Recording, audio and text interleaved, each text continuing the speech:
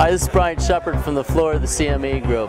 The S&Ps are back to the same old thing that we've had the last couple of weeks, the light volume, stepping higher type of price action.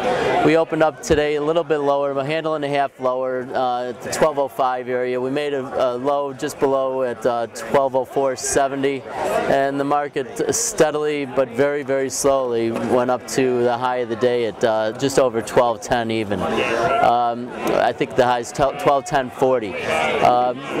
You know, there's really not a whole lot to talk about when markets go into this kind of, you know, swoon where there's no volume. There's just no volatility to speak of. The news is light today. There's been a talk of Goldman revising their GDP numbers and that, but you can get that out on the newspapers and so on. We believe that the next objective would be up at 1214 even. The low of the Globex is 1201 even. We think that's a solid low for the day. Our low is again 1204.70. Anywhere between 1202, 1203. If they go back and retest this, I believe that area will hold. There are some stops that are accumulating above the market.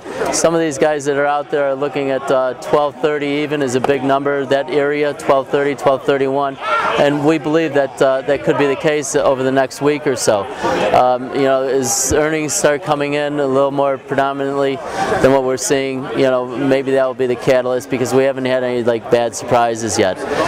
For right now, we're still sticking with the buying the pullbacks. It's too hard to sell the tops. To pick the top, you might get stuck in a trade you don't want to be in. So again, be patient, and if we do go down 1203 area, we'd look to be a buyer there. Have a good day and happy tax day. Not.